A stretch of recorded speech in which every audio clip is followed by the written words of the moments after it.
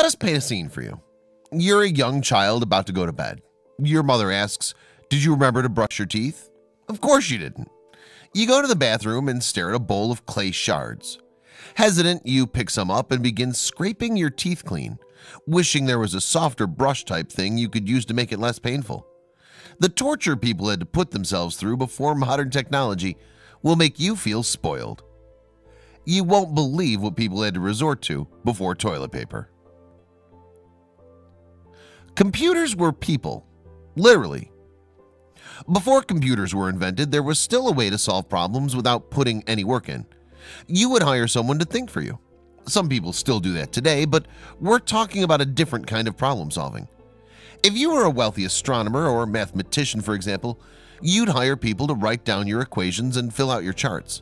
These fast-thinking geniuses would be hired in massive teams and take shifts to avoid burning out. They were so smart they even calculated the movements of Halley's Comet. Try doing that today without a computer. We only slept 4 hours at a time. Ever wonder why you love napping so much? Before the invention of false light, humans would just fall asleep whenever they wanted. If they slept during the night, they'd wake up about every 4 hours, get some housework done or contemplate life, and then go back to sleep. Letting yourself sleep for 8 hours isn't natural. Being able to light up our world or make it go dark with the flip of a switch changed our natural sleeping habits. Now when you need to take a nap, don't feel bad. It's just your body fighting the system.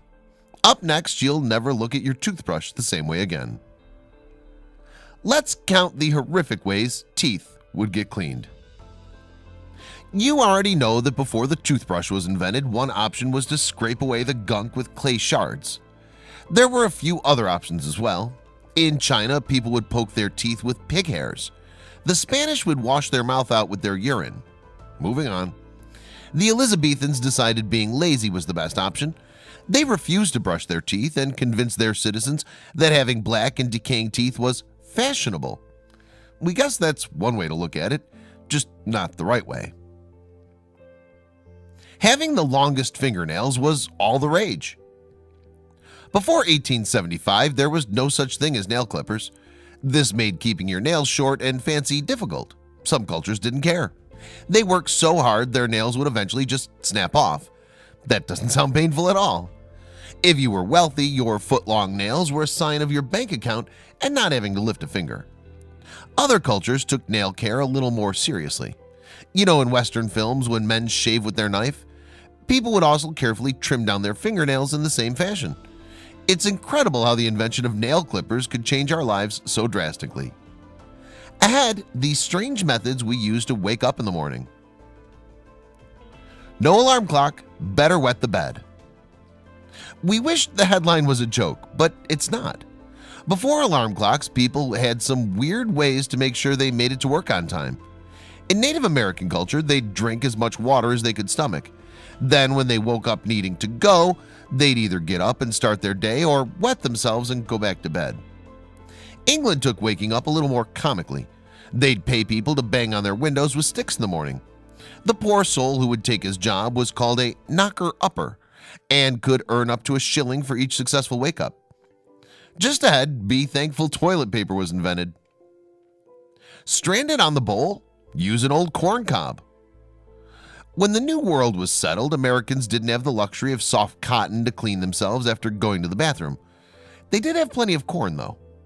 Instead of throwing away the leftover corn cobs, they used them for their bathroom needs. The Romans might take the gross cake on this one, though. They would put a sponge on a stick and share it. The Greeks preferred to clean up their bottoms with broken pieces of pottery. Toilet paper finally came into being in 1857, but it wasn't until 1935 it was able to be advertised as splinter-free. Frogs were used to preserve milk. Milk was not a common drink before the invention of the refrigerator. It spoils in hours if left at room temperature and grows bacteria that makes it dangerous to consume. Russia, apparently addicted to dairy, came up with a unique solution to the problem. They put frogs in their milk. This might sound disgusting, but the science checks out. Frogs have skin coated in a peptide that kills any harmful bacteria found in milk. Using the frog method, the milk still might have tasted a little funky, but it was safe to drink and dip cookies in. Next, find out what people did before cologne and perfume were invented. Nosegays were used to cover up body odor. Have you ever thought about what people had to do to smell decent before deodorant and cologne or perfume were invented? Bathing was a luxury at the time, so people couldn't exactly rinse the stink off. To help deal with the smell, they'd clip nosegays to their outfits. The pleasant-smelling flower would help reduce the gross odor, while also adding much-needed color to any outfit. One 18th century book called explicitly for the use of the flower, "When you're in a crowd, smell to the nosegay and you shall pass through without difficulty." Answering phones to tell people what time it was used to be a job. Growing up, you may remember calling a phone number to get the time when you would reset your clocks. An automated message with a nice voice would say, "The time is." Before automated messages existed, it was a real person who'd answer the phone and tell you what time it was. The first speaking clock hotline started taking calls in 1933. The service was active 24 hours a day, and you'd always be greeted by a real person on the other line. The job was so popular that phone companies would hold competitions to find the girl with the golden voice. People didn't care about what time it was until trains came along. Before trains, people didn't worry about what time it was. Each town had their own ways to keep track of it. Two cities next to each other could be 30 minutes off from each other, and no one would flinch. Then those pesky trains started connecting cities.